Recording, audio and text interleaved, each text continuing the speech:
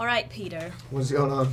We get to see a lot more of you. Yeah. In this film. Tell me a little bit about just prepping for kind of being you steal the show in a lot of scenes. Oh yeah, it's funny. Peter is a fun character to play. I didn't get to spend as much time on this set because I was filming Fantastic Four the same time. So I'd do Fantastic Four, come back for a couple weeks. But what I did enjoy about this movie is that the writers catered Peter a little more towards what I wanted to do with it.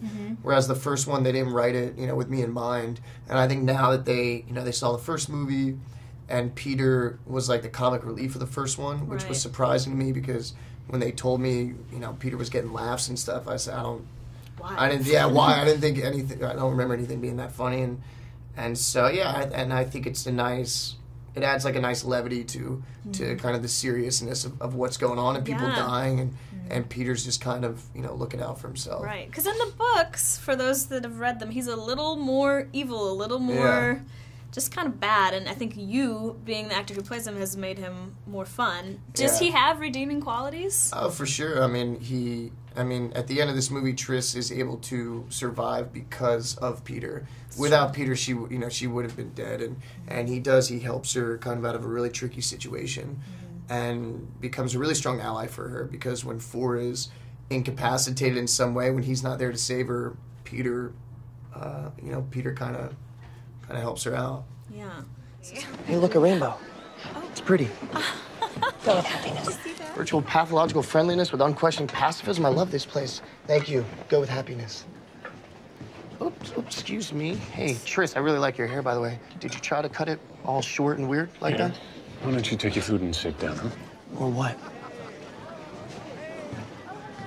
Besides, I think we should all stick together now that we're all officially fugitives.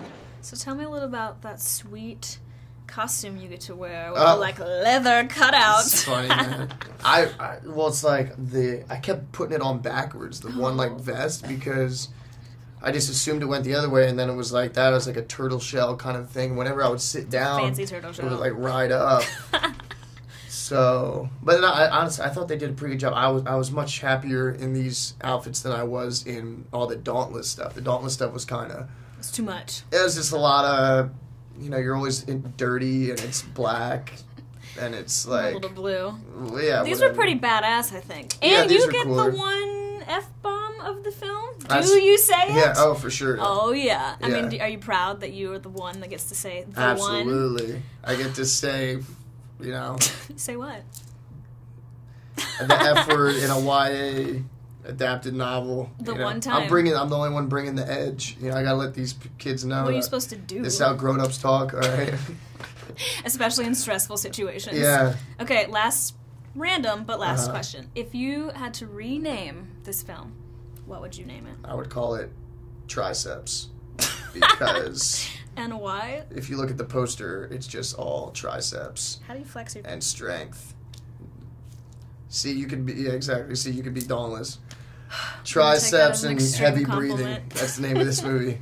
I like it. Thank you so much.